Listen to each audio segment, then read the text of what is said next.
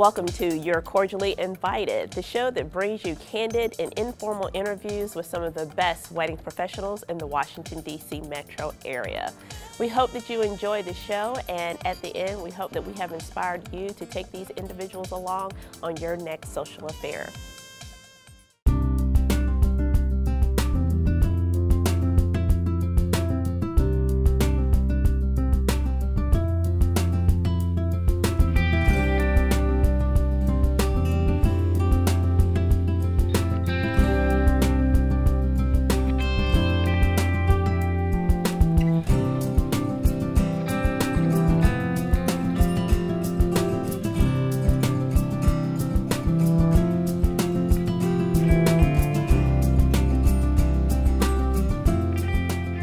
Welcome to You're Cordially Invited, the video show that brings you candid and intimate conversations with some of the best wedding and event professionals in the Washington, D.C. metro area.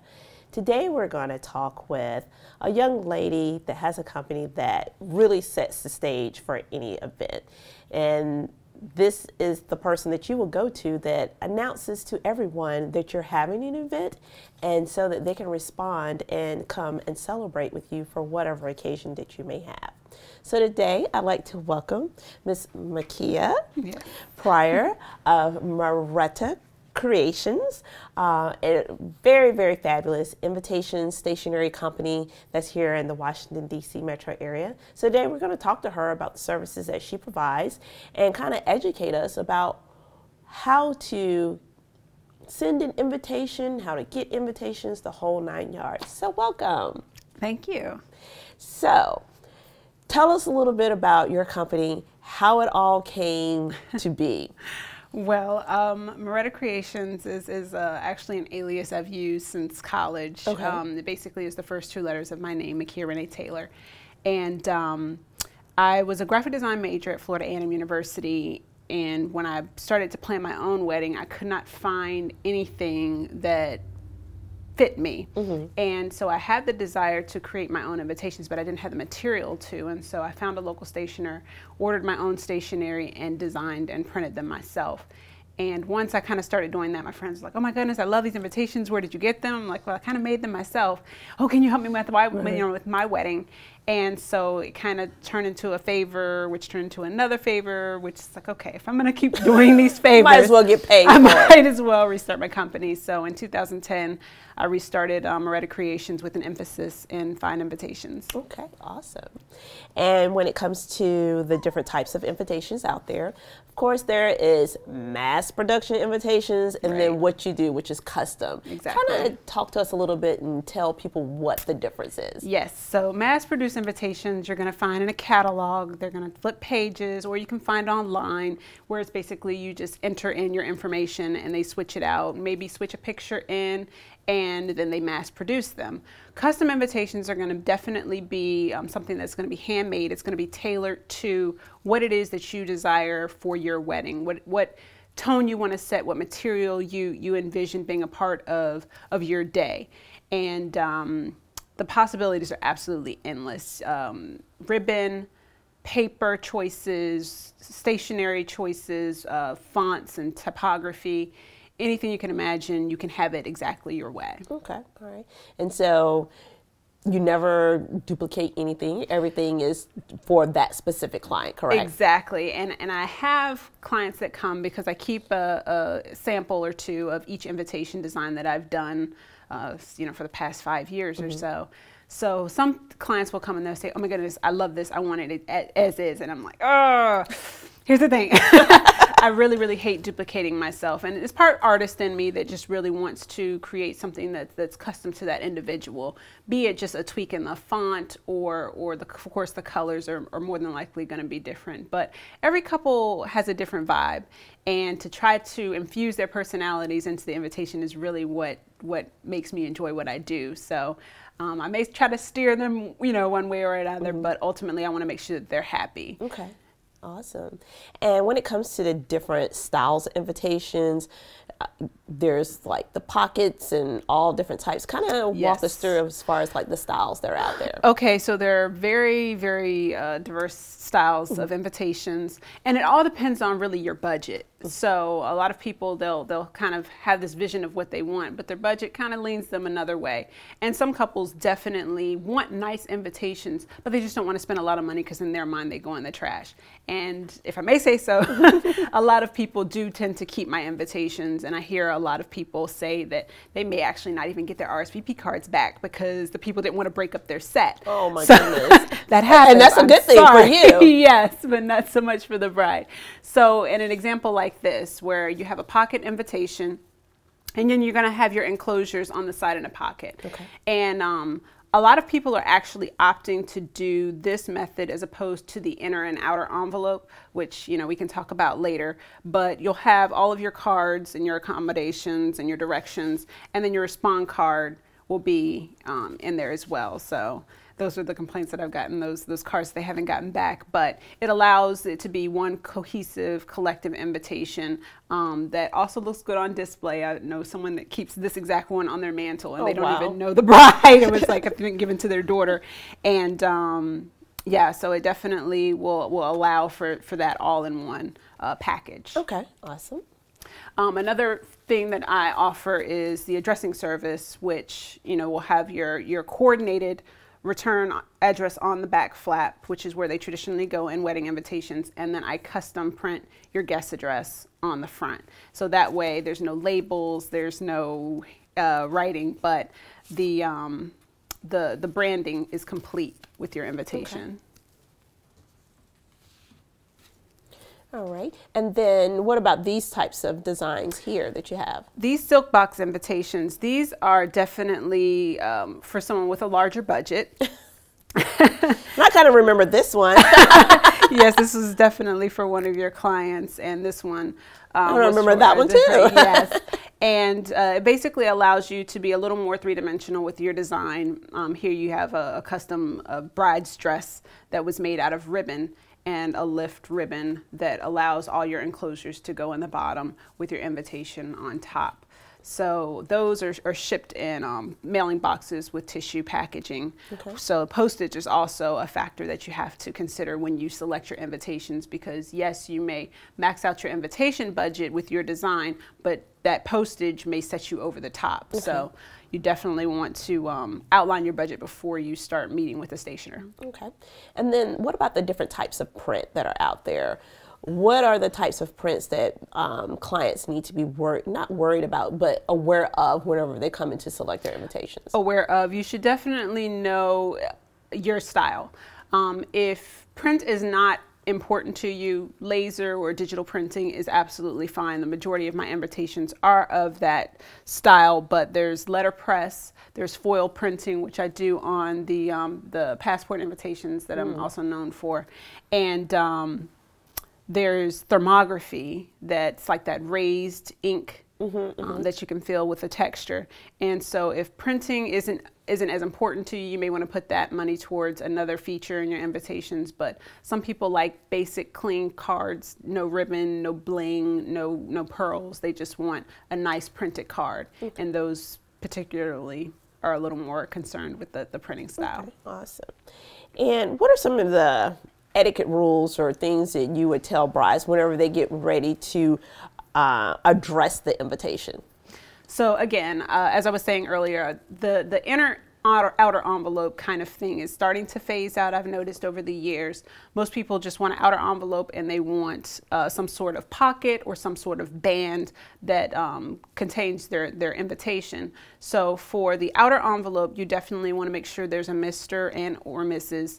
And married couples always go on one line.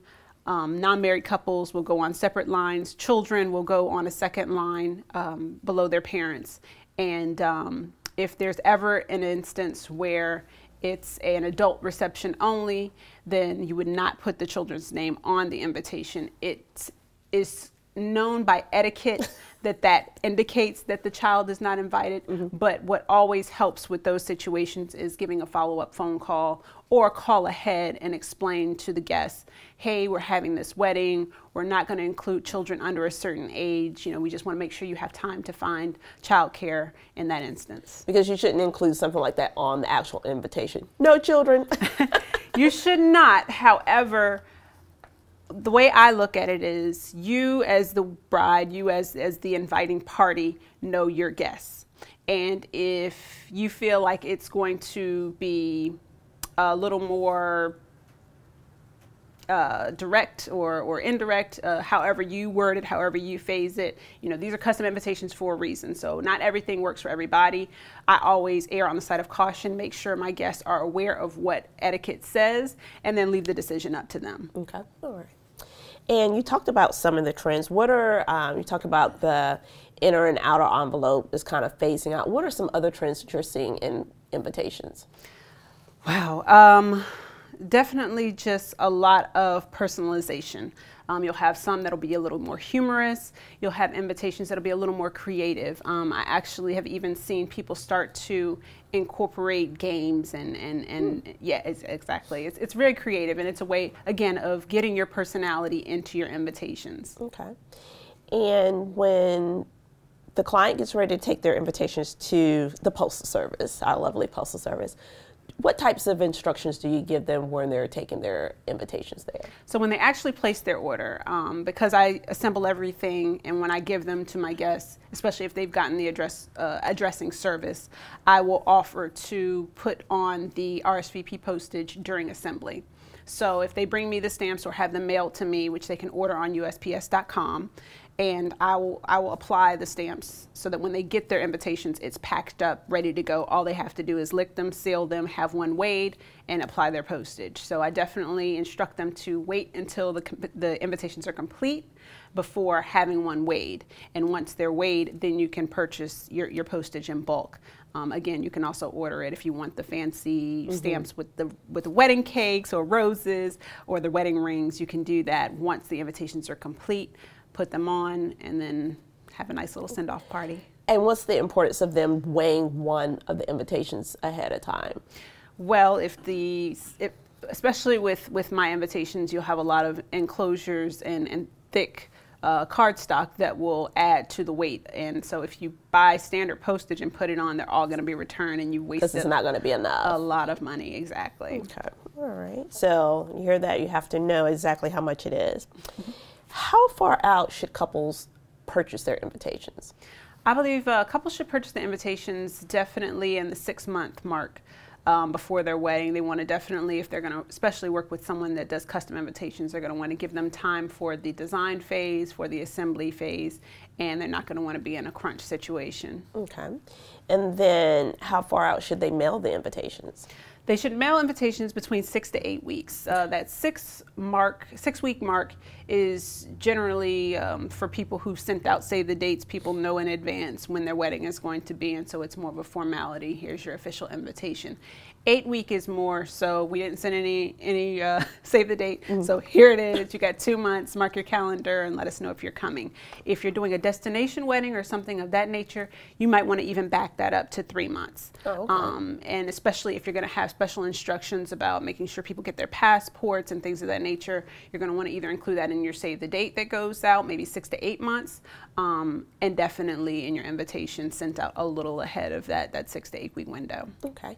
And then as far as the RSVP date, how far out should they set that? RSVP dates are generally set about 2 weeks out.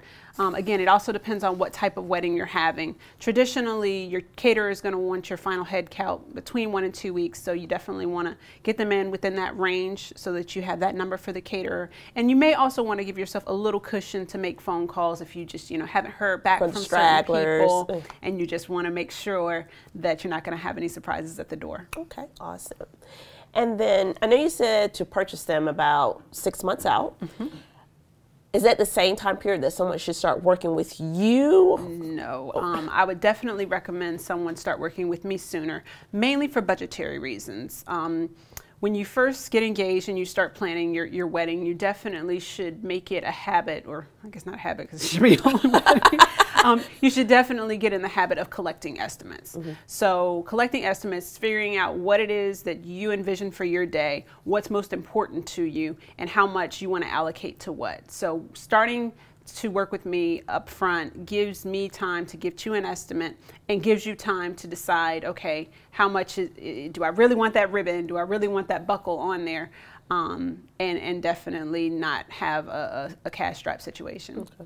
So basically, as soon as they find out what that date is, that venue, and their color scheme, they need to be talking to you. Yes, and I also supply a Excel spreadsheet, which is kind of like an address template that I allow people to download from my site, because until you know exactly what your address count is, not your guest count, but your address count, how many physical addresses does my party live in, that I need to make sure receives an invitation. So you may have 150 guests, but those may only be maybe 110 households. You have couples, you have families that you have to account for. So definitely want to make sure you get that head count before you see me, so that I can give you an accurate quote.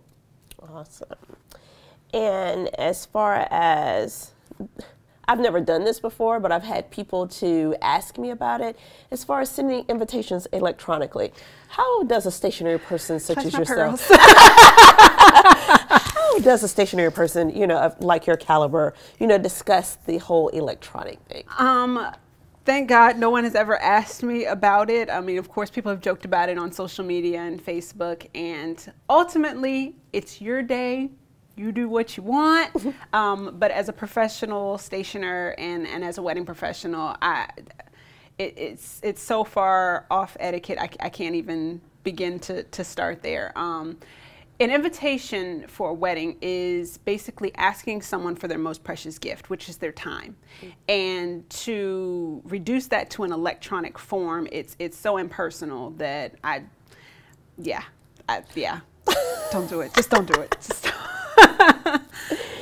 And as far as the electronic invitation, things that are electronic that you want to touch people because of the time that we do live in, discuss the wedding website. Absolutely. And what can be placed on the wedding website that's not included in the invitation. Wedding websites are probably one of the biggest gifts to the wedding industry, because all those taboo things, do I include this? Do I not include this? Can I tell them where I'm registered? All those things are safe and fair game for your wedding website, and should be referenced on your wedding invitation on an enclosure, not on the main invitation card, but on an enclosure. And that allows a lot of communication, recommendations for accommodations, and can also save you a lot of money, because you can refer people to your website and don't necessarily have to include that information in your invitation. So it's less other additional things that they have to purchase. Exactly. Okay.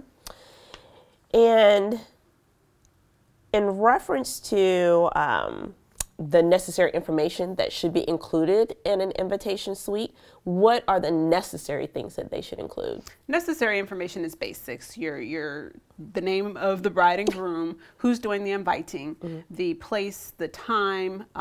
You can even include the attire if it's going to be black tie or summer chic, however you want to describe that.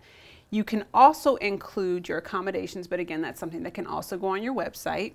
You're going to want to include directions if it's got a tricky, location, may not be in GPS, off the beaten path. And you definitely want to include any other special instructions that your guests need to be aware of, that they won't be caught off guard or in an uncomfortable situation because they weren't made aware of it. People with destination weddings may want to include an itinerary so their guests know, okay, they're going to have this event on Friday before the wedding, so I want to make sure I make my plane reservations for a little earlier. And if you have a large number of out-of-town guests or a large number of elder guests, you definitely want to include a lot more information in your formal invitation, because they may not be as internet savvy. That is true. Not everyone is on the internet as we would think that they are.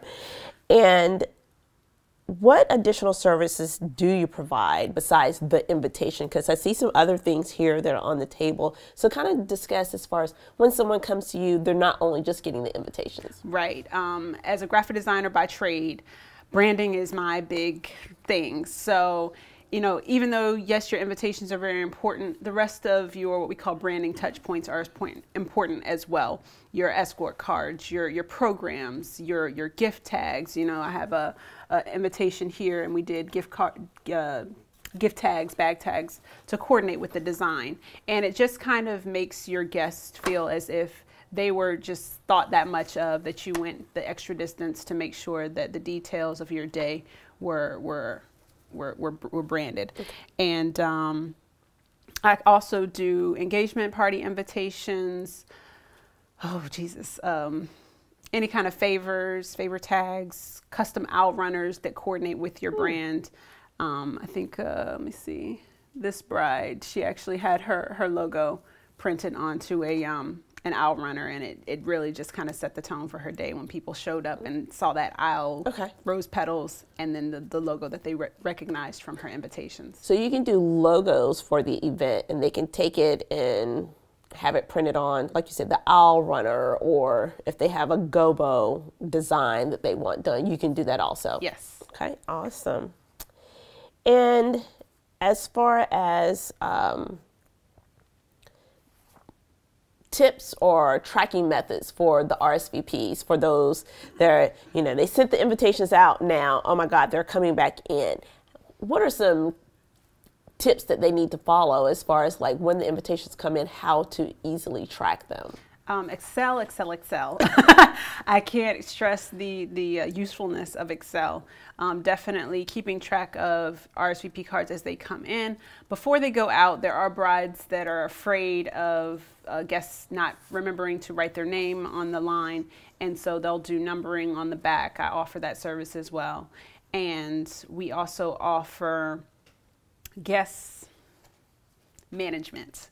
So with guest management, instead of including no children or things of that nature, to make sure that you keep to your head count, I will print on your RSVP card, 4 seats have been reserved in your honor, or 2 seats have been reserved in your honor. And that's a classier way of ensuring that you don't get an Those RSVP additional back people with 7 and your cousins and aunts are all coming under one person's invitation. Okay, yeah, because that does happen a lot. You know, people assume, oh, she invited me, so it's the whole family that's coming. Exactly. I like that. And as far as the inner and the outer envelope, you had kind of touched on it a little bit. Yes. Why are there 2 envelopes? What are the purposes for those? Well, historically, the mail was delivered by Pony Express and got very dirty. So the outer envelope was always discarded, you know, upon delivery. So the inner envelope is what kept your invitation pristine and clean for your guests. We don't have Pony Express anymore, but again, we have these traditions that continue. The tissue paper was to keep from the ink from absorbing into the top layer of the invitation. So we don't really use printing presses anymore either, but people still like them for traditional purposes. But functionally, they really have no function. But again, we still maintain those traditions. So your outer envelope is going to maintain the names of the head of the household. The inner envelope is going to have each guest. The outer envelope, if you're only going to have an outer envelope, you definitely need to have the additional guests on a second line. Okay. And that's to indicate who is exactly being invited on that invitation, yes. And speaking of our postal service again, when the clients take the invitations there's a thing that they offer called hand stamping. Can you explain to the audience as far as what hand stamping is? Hand stamping or hand canceling is usually for something that is going to be a little more rigid. It's going to have maybe some sort of embellishment that's not going to go through the machine.